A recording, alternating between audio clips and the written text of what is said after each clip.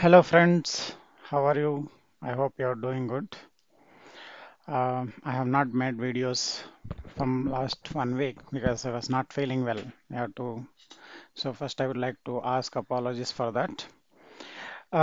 Today we'll start with a new topic, which is nowadays it is becoming popular day by day in Java framework, which is Vertex. So you would have heard about Vertex. So when you talk about Spring Boot, right? So there are some other alternatives for Spring Boot. So one among them is the one of the competitor for Spring Boot is Vertex.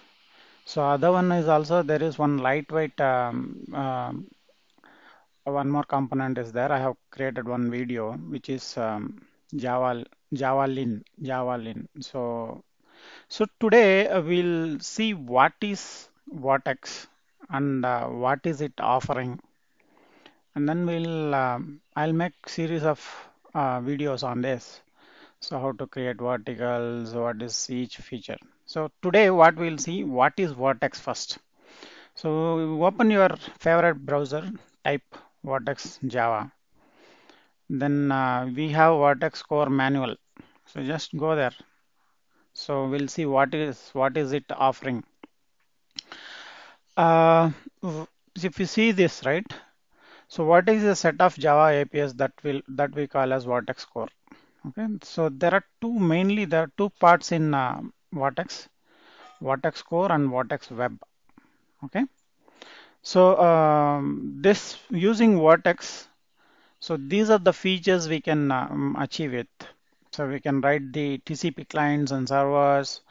We can write HTTP clients and servers, including the WebSockets support. And if you have multiple verticals, then via event bus we can communicate with verticals, and they have something called share data between the verticals. If you wanted to share the data, then this will be useful. And we can write the jobs using periodic and delayed actions, and we can deploy and undeploy the verticals. So DNS client is there, file systems is there, high availability. So these are the features it is offering. So if you exclude this, so I'll tell in a simple terms. So Vertex, mainly if you are not comfortable writing multi-threading, then using Vertex core, Vertex internally it will create threads for you. You don't need to write multi-threading way of coding. Vertex internally provides you the multi-threading concept. So when you are deploying the verticals, you specify how many number of threads you want. Those many number of threads it will start. And when you pass the message to that particular vertical, it will take care of giving the allocation of that particular message to the particular thread. So if you wanted to do it in plain Java, what we have some frameworks called executor framework and all. So we have to write threadings, and then using the executor framework, we can fire the messages. We can say, let's say we have five threads. So I wanted to distribute the data between five threads. Then the executor framework or something we have to write. So that part Vertex is offering here. That is the main advantage. That one advantage. The biggest advantage, and it is becoming popular because of it is offering